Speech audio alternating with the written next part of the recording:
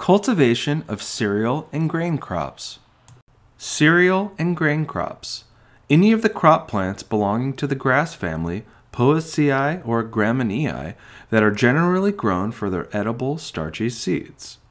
Grain crops are also often called cereal crops and include wheat, rice, maize or corn, barley, rye, oats, sorghum, and millet. This section will discuss the cultivation considerations of some cereal or grain crops. Maize. Maize, also known as corn, is an annual crop. Botanical name, Z. maize. Days to harvest, 70 to 100 days to grow from seed, depending on the variety. Soil needs. Maize requires well-drained and fertile soil, with a pH of 6.0 to 6.8. As a general rule, plant early corn in light soil, sand or loam, and later corn in heavier soil, silt or clay. When there is an option, light soils warm up faster than heavy soils, so seed germinates more readily. Propagation method, plant from seed.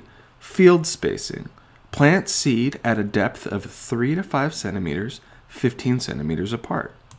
Common pests, armyworm, earwig, aphid, thrip, wireworm, leafhopper, and corn earworm. Harvesting. Maize can be harvested manually or mechanically. Manually, grasp each ear of corn firmly, then twist and pull downward. Mechanically, the mechanical picker snaps the ears from the stalk so that only the grain and cobs are harvested. Rice. Rice is an annual crop. Botanical name, Oryza sativa. Days to harvest, 130 and 136 days after sowing for late, 113 and 125 for medium, and 110 days for early maturing varieties. Soil needs. Rice is a semi-aquatic plant that requires consistent irrigation all season to grow.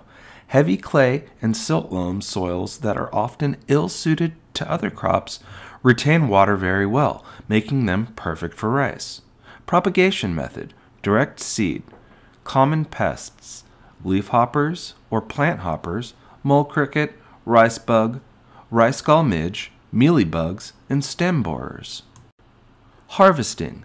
Manual harvesting makes use of traditional threshing tools such as threshing racks, simple treadle threshers, and animals for trampling. Rice that is manually threshed can then be cleaned with a machine thresher. A reaper cuts and lays the crop in a line. Threshing and cleaning can then be performed manually or by a machine.